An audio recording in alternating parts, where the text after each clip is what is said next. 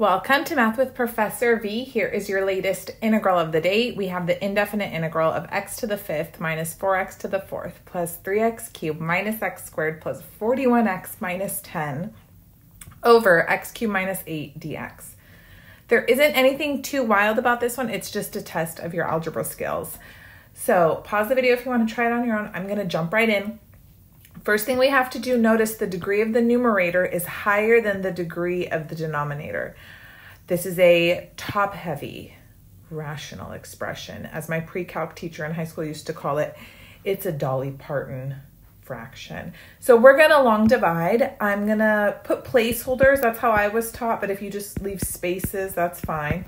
So x cubed plus 0x squared plus 0x minus 8. We'll divide that into the numerator, x to the fifth minus 4x to the fourth plus 3x cubed minus x squared plus 41x minus 10. And don't worry, I sat there and doctored this one up so the numbers come out nicely. Okay, so just see, what do I need to multiply x cubed by to make it x to the fifth? Yx squared. Multiply that throughout the divisor, so we'll have x to the fifth plus 0x to the fourth plus 0x cubed minus 8x squared. Subtract that from the row above. X to the fifth is gone. Then we have negative 4x to the fourth plus 3x cubed plus 7x squared, and then bring down that 41x.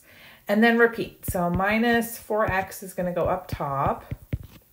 So we'll have negative 4x to the fourth plus 0x cubed plus 0x squared plus 32x. Very good. Subtract this from the row above. So x to the fourth is gone. Then we have 3x cubed plus 7x squared plus 9x, and then bring down that negative 10.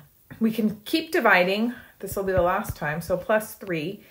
Then we have 3x cubed plus 0x squared plus 0x minus 24. Subtract this from the row above. X cubed's gone. 7x squared plus 9x plus 14. That's our remainder, right? Notice the degree here is only 2. Our divisor is degree 3, so we're done dividing. So this is the quotient sitting up top here, and then we're going to have plus the remainder over the divisor in our integral. So we have, let's tell the people what's going on. Integral, quotient was x squared minus 4x plus 3. Hopefully we could all integrate that even on our worst day. And then we have plus remainder, so 7x squared plus 9x plus 14 over the divisor, which was x cubed minus 8 dx. How are we up to here? Good? All right, so now since this rational expression has a higher degree in the denominator than the numerator, we can go ahead and find the partial fraction decomposition. Woohoo! So to set it up, remember we need to factor the denominator completely, and the denominator is a difference of cubes, which will factor into x minus 2 times x squared plus 2x plus 4. Now remember, this is an irreducible quadratic.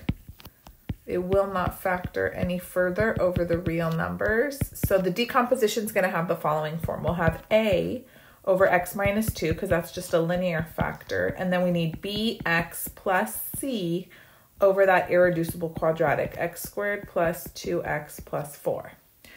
All right, multiply through now by the LCD, which is x minus 2, x squared plus 2x plus 4. So we'll have 7x squared plus 9x plus 14 equals a times x squared plus 2x plus 4 plus bx plus c times x minus 2. Now, since we have an irreducible quadratic, to solve for a, b, and c, we will have to multiply this all out eventually. What I like doing lately, this is like a new thing, I will substitute in x equals 2 to get at least one of the values, and then it makes solving the system easier. So if I let x equal 2, I'd have 7 times 4 plus 36 plus 14 equals a times 4 plus 4 plus 4 plus the rest would just be 0, right? And then this gives me 60 equals 12a. So I know a is 5, which is great. And then now when I multiply everything out, solving for a, b, and c is just that much easier because I already had a. So ax squared plus 2ax plus 4a plus bx squared minus 2bx plus cx minus 2c. And then look, like, okay, I have 7x squared that has to equal a plus b, right? 7 has to equal a plus b, but I already know a is 5. So boom, b is 2. Moving on with our lives. What's next? 14 is my constant term. That must equal 4a minus 2c. 14 equals 4a minus 2c. 4a is going to be 20. 14 minus 20, negative 6 is negative 2c. C is 3. And we're done. It's just way more relaxing.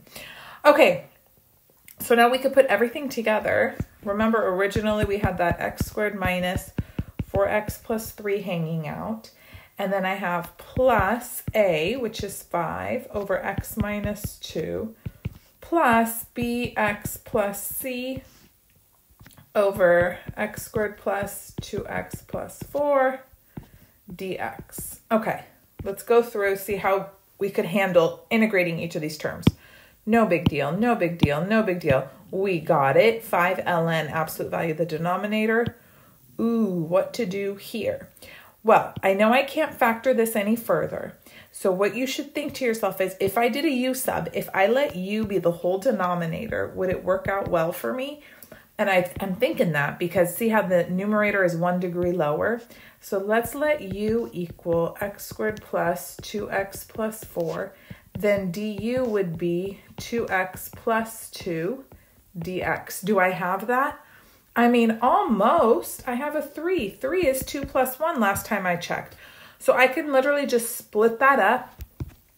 Okay, let me rewrite everyone we have so they're not forgotten by the wayside. X squared plus 4x plus 3 plus 5 over x minus 2 plus 2x plus 2 over x squared plus 2x plus 4 plus 1 over...